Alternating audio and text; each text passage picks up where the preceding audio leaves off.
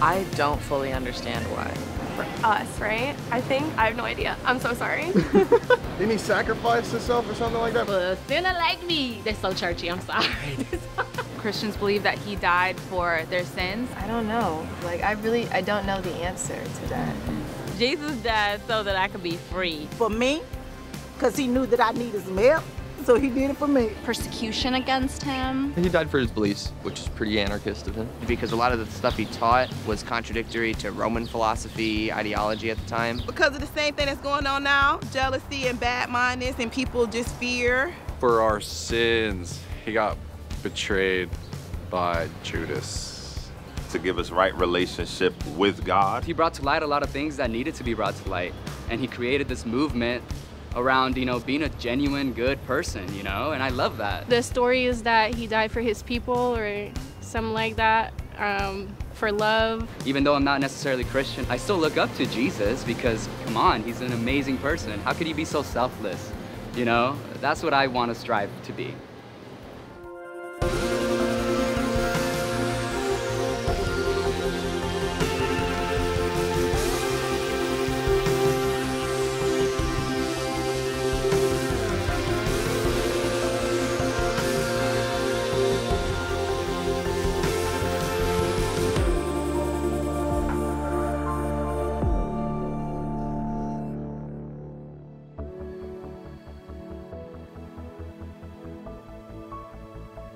The cross is the symbol of the Christian faith.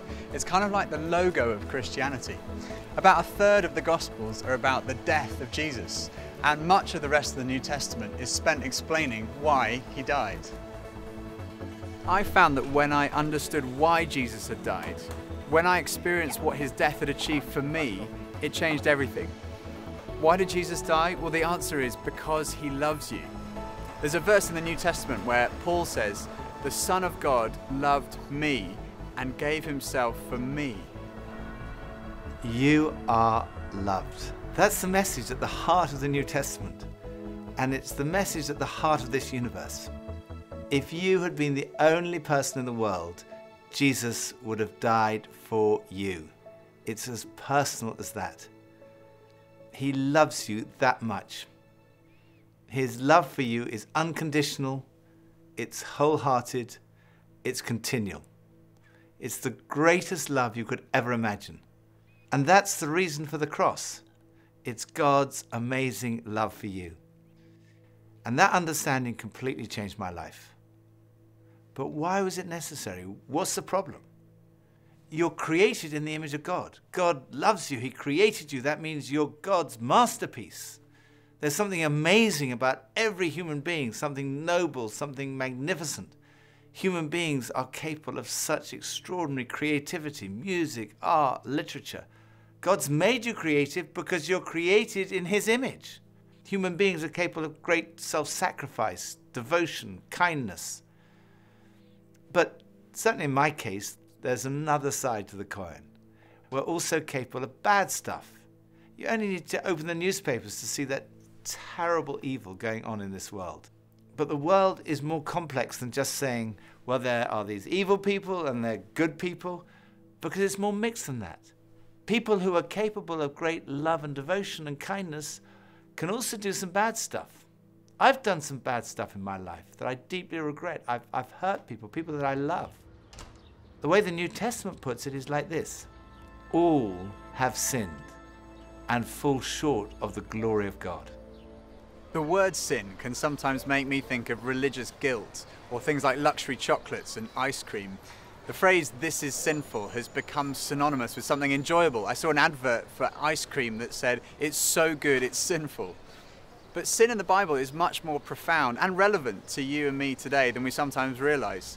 We're not talking about accidental mistakes or eating too much chocolate, but our seemingly natural inclination to mess things up, to break stuff like promises and relationships that we care about, and even our own well-being. And often we look around at others and think, okay, I get stuff wrong, sure, but comparatively, I'm not that bad, right? There are people doing far worse things than me. And if we're honest, we've all done stuff wrong. Paul says, all have sinned and fall short of the glory of God. And the glory of God was revealed in Jesus. And compared to him, we all fall a long way short. So you might say, well, in that case, we're all in the same boat. Why does it matter?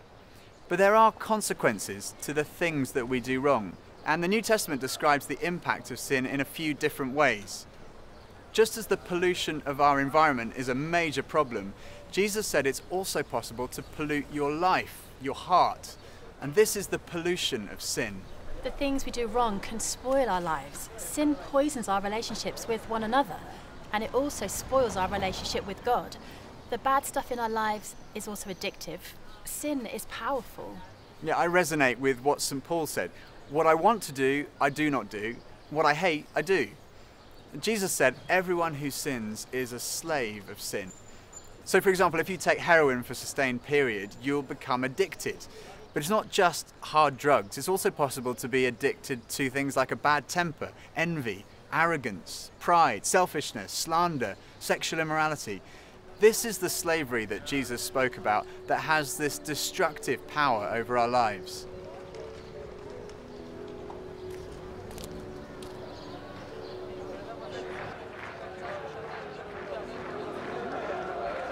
There is something in human nature that cries out for justice.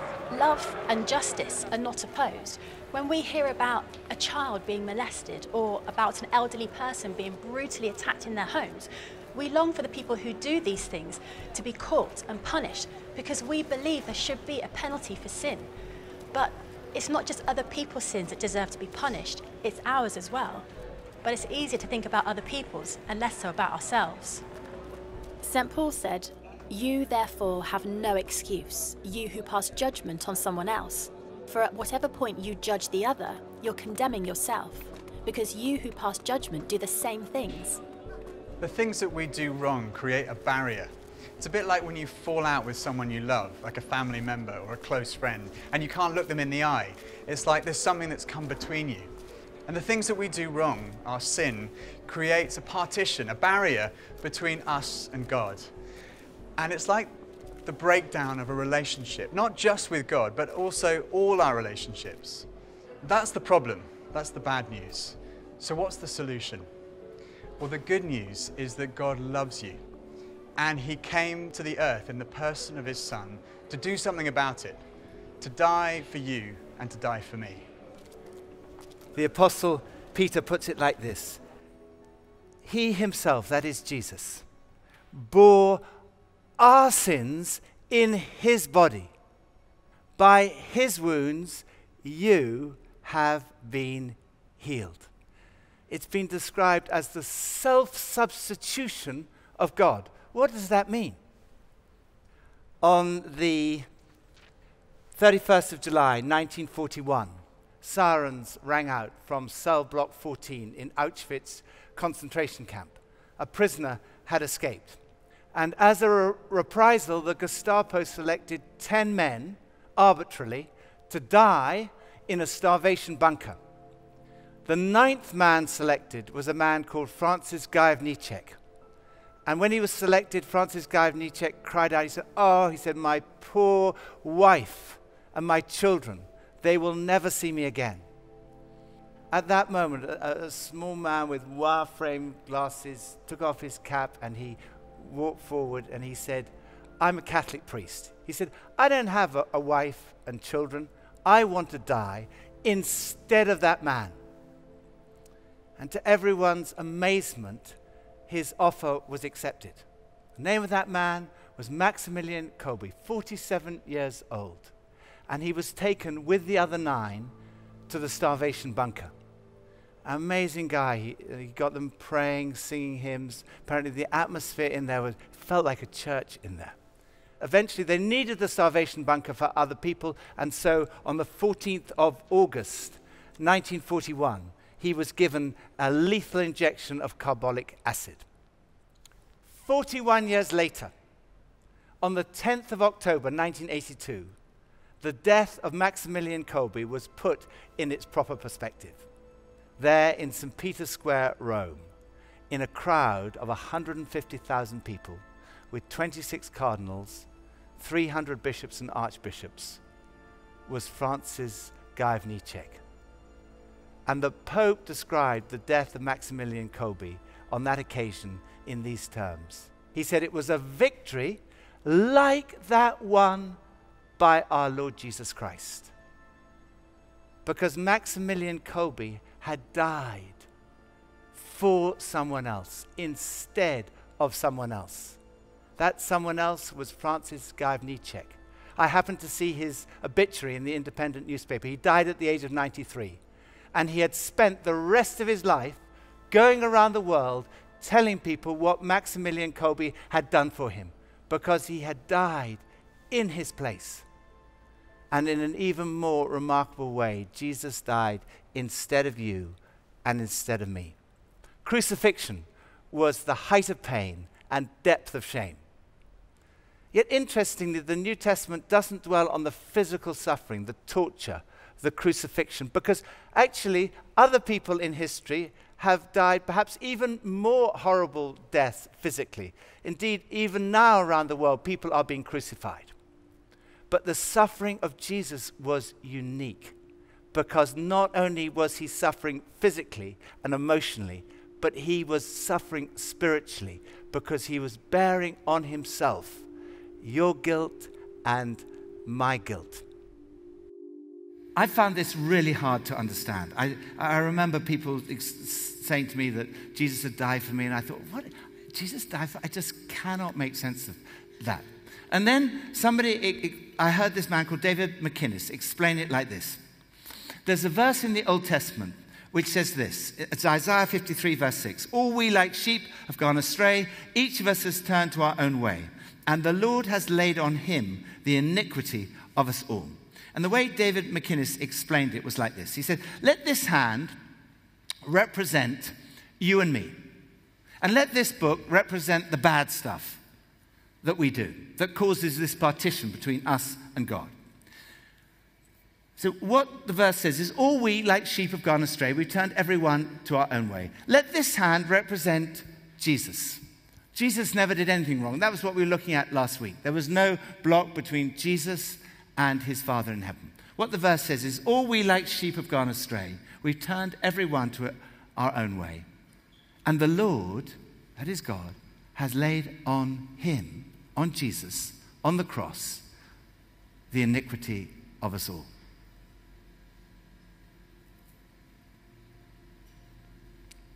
And then David said, do you see where that leaves you?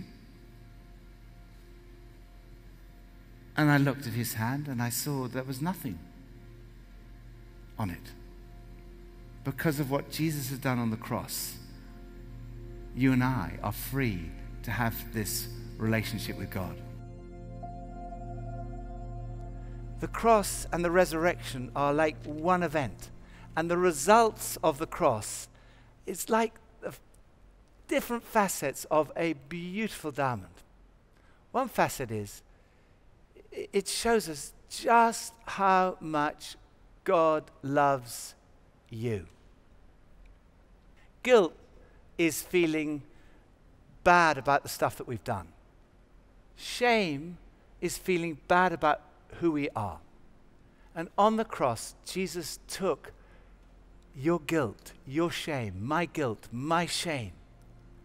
And therefore, there's no need for guilt or shame, because you are loved. Your worth is what you're worth to God. And you are of infinite value to God, because Jesus died for you. That's how much he loves you. Another facet is it shows the true nature of love. Love is not just a feeling. Love is more than words. It involves actions. Jesus demonstrated that. He showed his love by laying down his life for us. He sacrificed himself for us.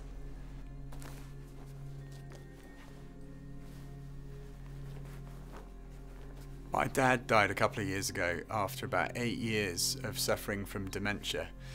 And it was by far the hardest thing that we as a family have had to deal with. In those times, I remember asking seriously questions like, why? Why him? Why us? Why now? What possible purpose could that have? How could God allow that to happen to him? How can God allow that to happen to anyone? How can suffering happen when God loves us? And that's how it felt, was God was far away. And yet it's important to ask those questions. Being a Christian, believing in God doesn't mean you can't have doubts and ask questions the whole time. You know, Jesus himself cried out on the cross, my God, why have you forsaken me? But actually it was on the cross, it's the death, the suffering of Jesus and his death on the cross, which I found gave me not a complete answer, but some help as I was going through that. Because it helped me understand that God's not aloof, far away, sitting on some cloud, but actually he came in Jesus and suffered himself. He knows what it's like to suffer. And he died. And therefore he understands what we're going through. If we're suffering, he's with us in that suffering.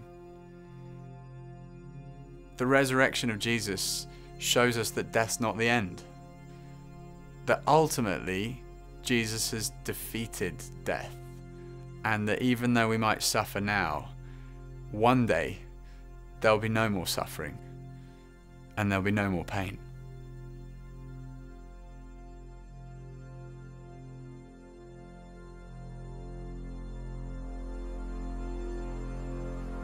The resurrection was not the reversal of a defeat that had taken place on the cross. It was the manifestation of a victory. And what it tells us is that the bad stuff is not going to have the last word. You may be in difficult times. You may be really struggling with stuff. But evil will not have the last word, because evil has been defeated on the cross. The story ends well. And then we see that the cross dealt with all these problems that we've seen about sin. Through the cross, the partition between us and God has been removed. You can come home to God. St. Paul puts it like this: God was in Christ, reconciling the world to himself. God was in Christ.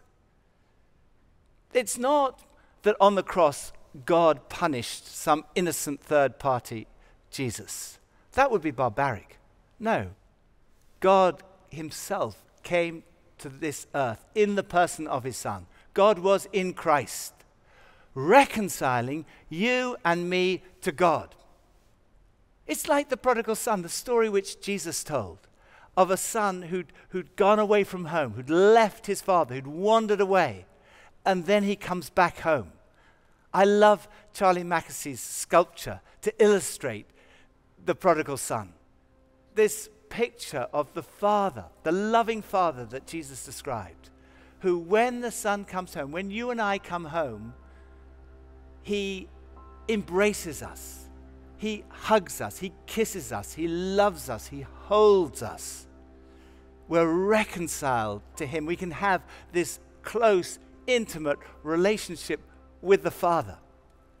And when we're reconciled to God, what I've found is that helps to bring reconciliation to all our other relationships. Jesus has paid the price. All you have to do is accept the free gift. It's not like buy one, get one free. It's more like buy none, get everything free, which sounds too good to be true. But we can't just go around and do what we like because we know we'll be forgiven every time. In fact, it's the opposite to that. Rather than being the reason to sin, it's an incentive not to sin. I got in with the wrong crowd and I started to pinch cars, burgle houses, me and my friends become known as very high-profile thieves, really. I used to carry big knives, the big knives to the smaller knives down my waist, and I was the kind of person where if you pulled a knife out, I would use it. I ended up stabbing someone in the head. I ended up stabbing someone, just missing his heart and going through the top of his shoulder, the top of his chest and his shoulder way. he dropped to the floor, and so I was on the run for 2 attempted murders. And then I was just, when I went to prison, I had such a hatred for the system, and I couldn't handle being told what to do, couldn't handle prison officers mucking me about. When I went out on association, I got to prison officer and I stabbed him. And then this led to me going into maximum security prisons, being put on CSC. It's where they feed you through a hatch in the door. There's no physical contact, so they have to have riot shields and riot gear on. And that was my life for a long, long time, basically. And I just was going from prison to prison, prison to prison. But then I ended up going to Long Lartin in Worcestershire. And when I was in there, I ended up going in on an alpha course. Never heard of an alpha course, didn't know anything. And I just remember walking in because they'd sent me down. I sat down on a chair and I thought, oh no, it's a Christian thing.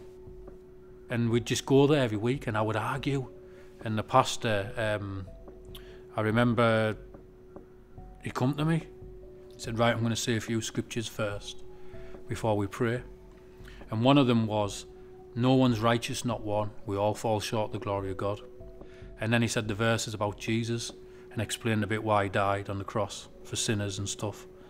And then he said, pray. So I started praying. And I said, God, if you're real, come into my life because I hate who I am.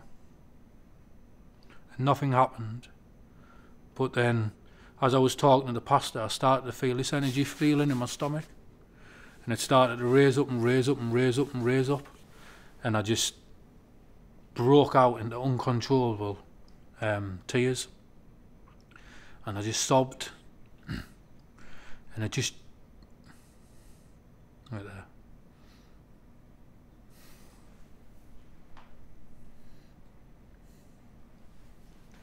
Because that was a change of my whole life. I knew God was real. And no one will change that now. And then I remember running on the wing. People clearly knew that I would become a Christian. So I actually helped them on another 2 alpha courses. And then I got released. I've been in a prison where because you would have thought that the prison where I stabbed the prison officers would have been the last prison to have me. But they were the first. That's how God works. The best thing for me is going in prisons and helping the lads in prison and trying to tell them about God. I've got 5 kids and they're my life. And what upsets me is because now I know that back then, if I had the kids, they wouldn't have had a good upbringing. And now they sit on the night and have Bible studies with their dad.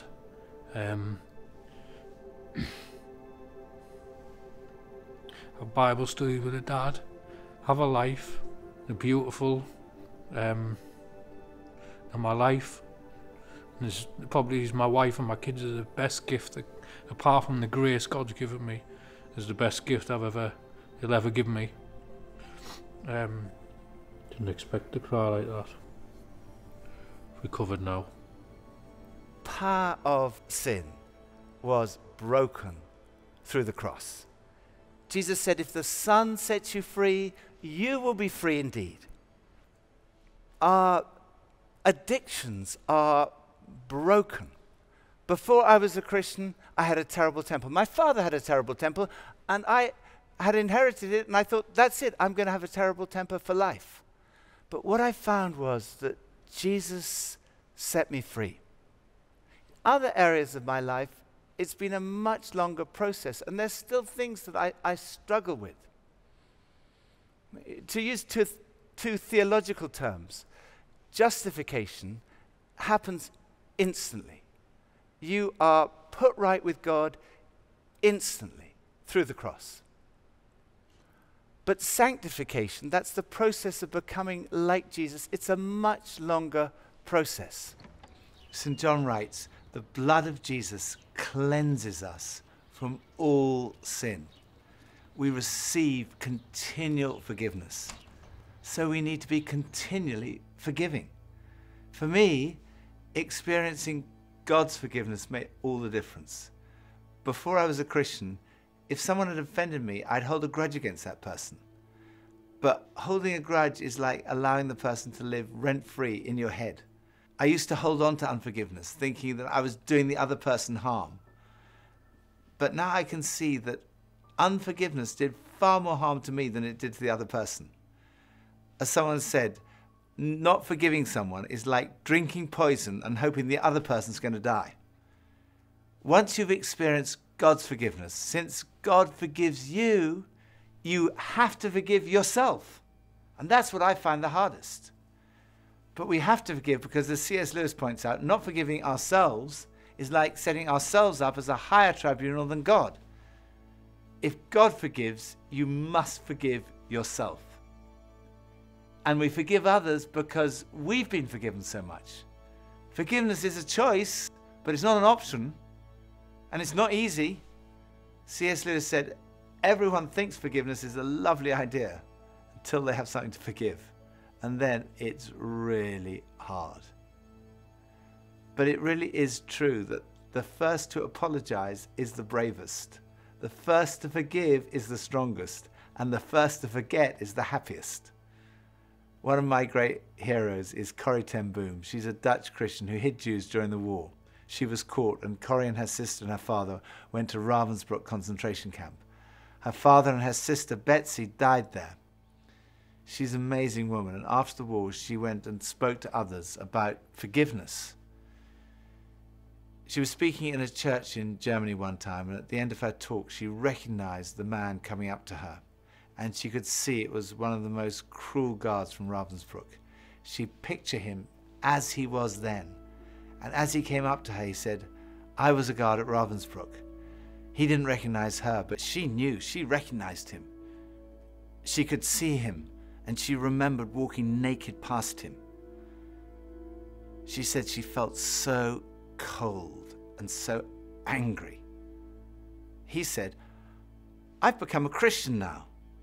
I know I did some very cruel things, but I've received God's forgiveness for the cruelties I've done. And I ask God's grace for an opportunity to ask one of my very victims for forgiveness.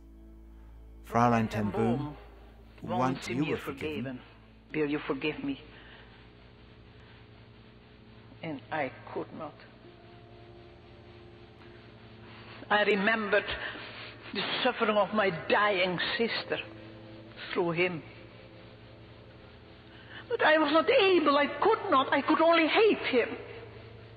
And then I said, thank you, Jesus, that you have brought into my heart God's love through the Holy Spirit who is given to me. And thank you, Father, that your love is stronger than my hatred and unforgiveness. That same moment, I was free. And I could say, brother, give me your hand. And I shook hands with him. And it was as if I felt God's love stream through my arms. You never touch so the ocean of God's love as that you forgive your enemies. Can you forgive? No. I can't either. But he can. This total, unlimited forgiveness, I can honestly say it transforms marriage, family life, all our relationships, all our friendships. God loves you. You are loved. The Son of God, Jesus, gave himself for you. When I understood that, it totally changed my life. And it can change everything for you too.